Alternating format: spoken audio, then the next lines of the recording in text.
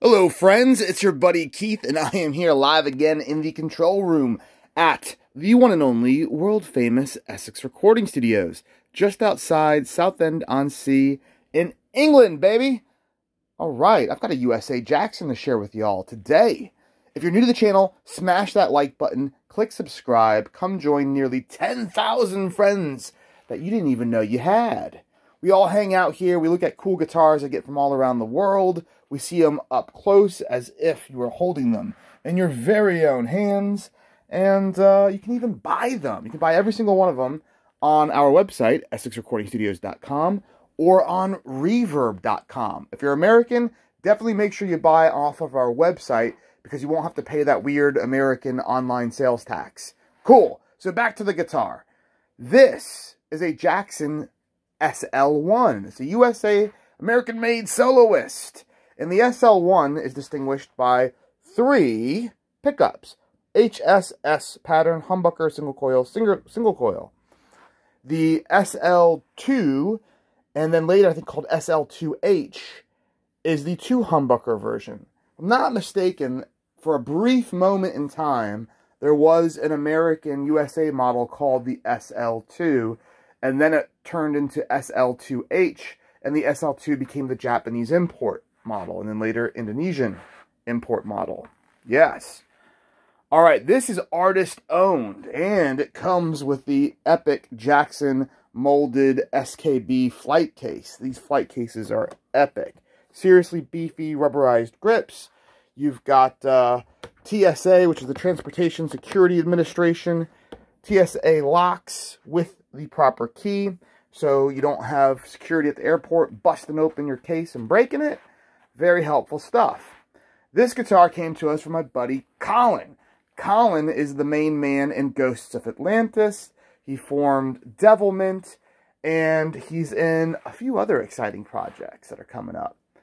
Yes, serious artist. He's a monster of a man. He's like 6.5 feet tall, and endorsed by Jackson. He plays USA Randy Rhoads. He's got a custom shop monstrosity coming in, and this came to us from him.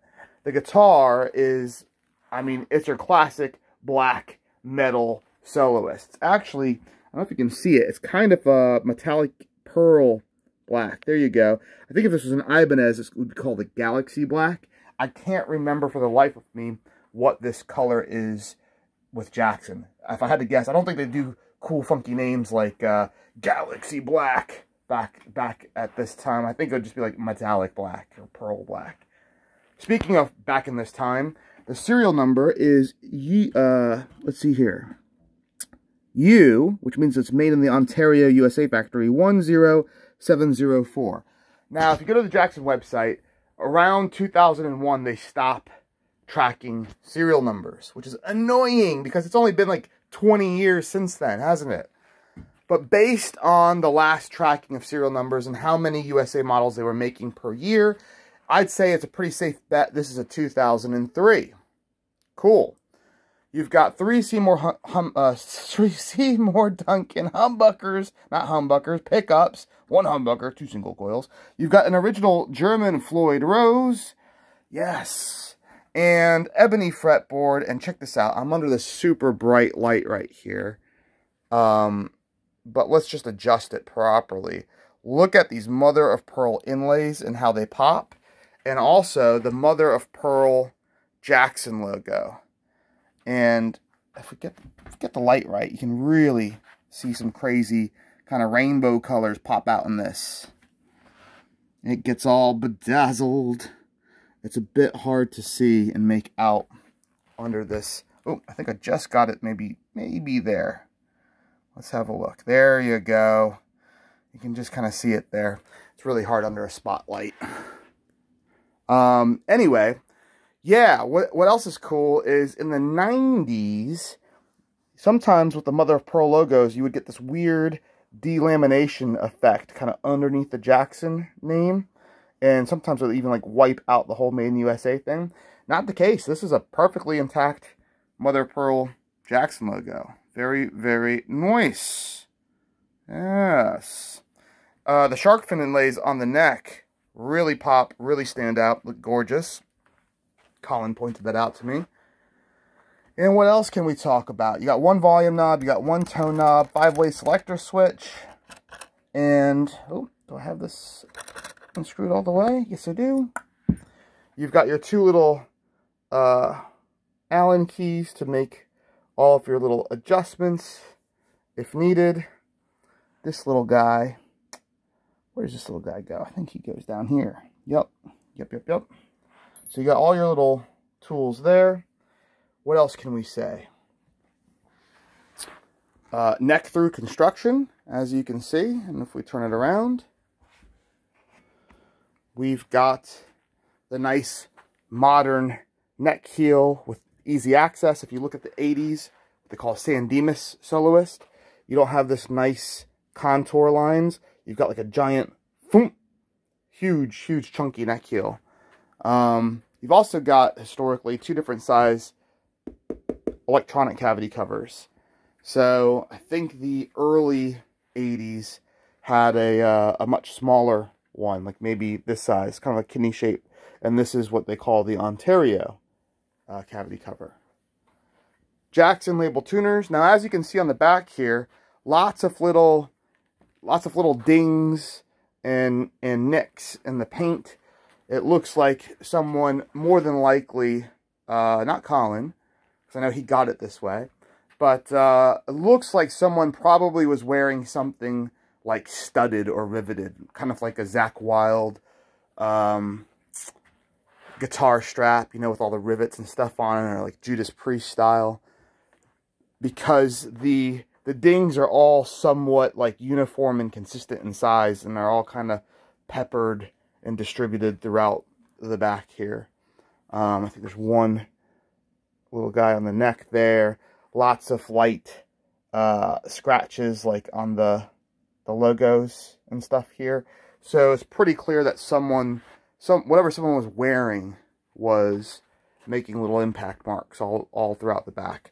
There's you can see it kind of right there. It's been filled in. Beautiful thing about a black guitar is that this little guy right here does wonders.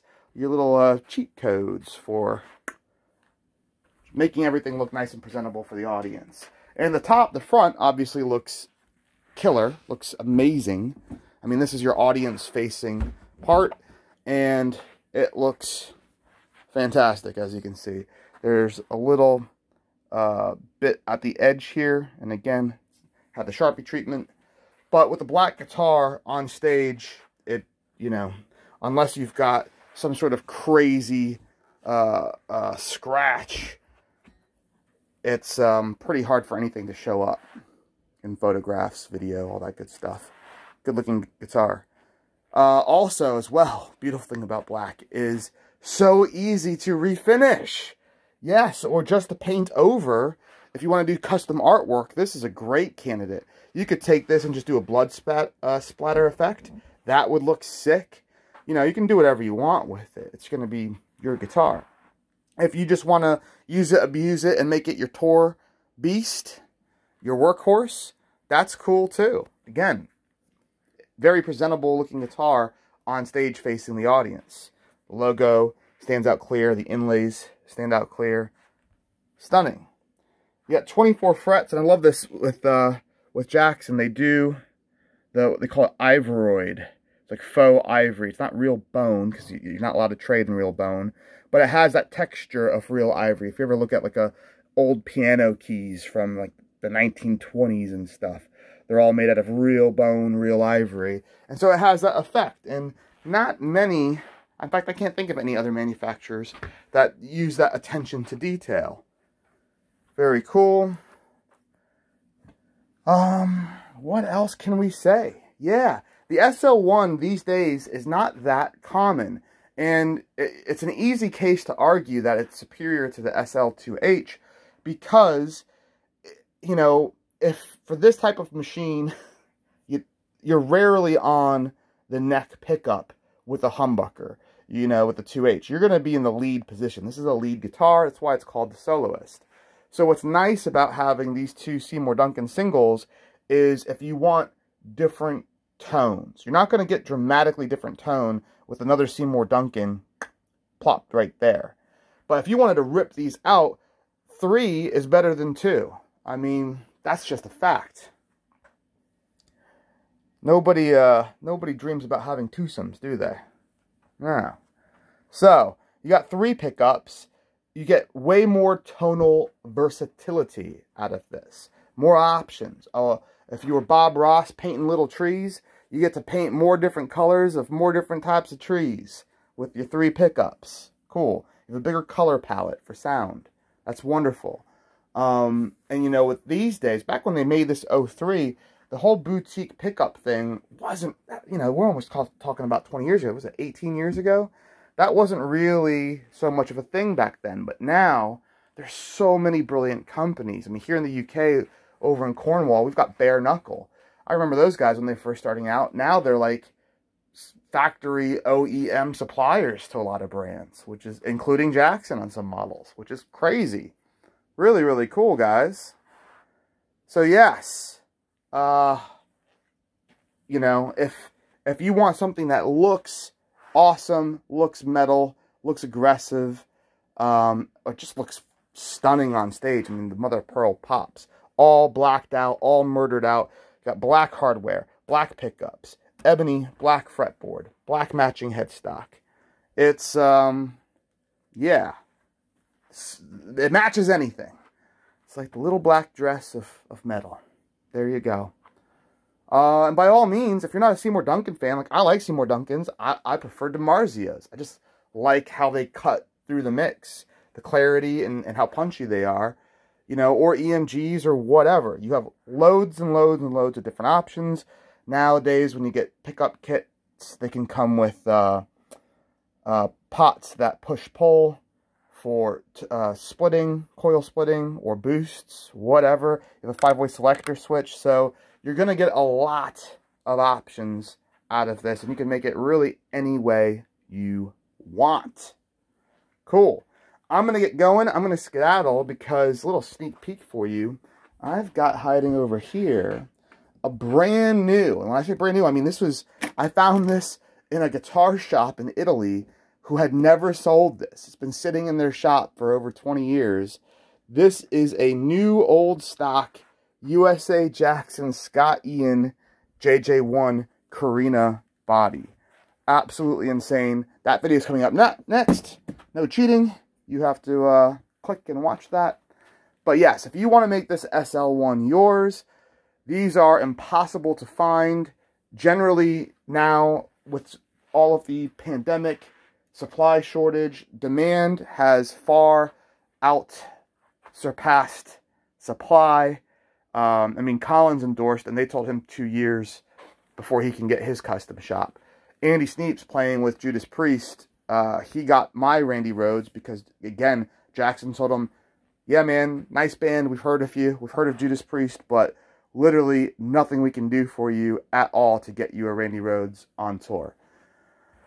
So, you know, he's touring America right now with my Randy Rhoads that he took off my hands. So it is very, very difficult to even find USA Jacksons. If I go to any of my guitar shops here in the UK, any ones near me, there's 0 USA Jacksons. There's almost 0 Jacksons. They're just gone. There's like no guitars in the guitar shops. So yeah, that's it, guys. That's the SL1. We had one in Cobalt Blue before. That one was quite cool. And if you want to check out that video, it was owned by a band called Leatherwolf. Had that a few years back just to see another SL1. But this is your quintessential Jackson USA soloist guitar. And this is, when people think of a Jackson, generally 2 models come to mind. The Randy Rhoads and the Soloist. This is the original, like, super Strat. Neck through, Floyd Rose, you know, Strat on steroids, baby. Cool. And if you're a real big Jackson fan, you can go back and look at my video of Jackson #1 that I took in Switzerland, as well as the most insane Jackson collection I've ever seen. He owns the first Jackson ever made, like first Kelly ever made, first Jackson Telecaster. I think Billy Idol's old guitarist's Jackson. I mean, crazy. The first ever pointy headstock, first Charvel. He has the original drawing for the Jackson logo. Yes. Serious stuff, guys. Check out those videos on the channel. If you want to buy this, EssexRecordingStudios.com. Go there. It's in the shop. It's all powered by Shopify. You check it out, and I ship it out to you anywhere in the world. Priority. If you want to chat with me, hit us up on the socials. It's at Essex Recording Studios, Instagram, Facebook, Twitter, all that stuff. Again, one last little condition. Just going across the whole thing. You can see, I mean, on a black guitar, see how under the spotlight all those little marks stood out? But see how here it all looks super straight? That is the beauty of a black guitar, guys. Wow. All right. Cool. Little tiny chip on the headstock that nothing chipped off, but just a paint chip that I filled in with the marker. There you go. You can kind of see it there. Not a big deal. And then, of course, if you put it underneath the spotlight of death, you can see it, you know, at its worst. All my little fingerprints, in case you want to frame me for a bank robbery. Cool, dudes. I will catch you all later. Thanks for hanging out with me. And stay tuned for another USA Jackson.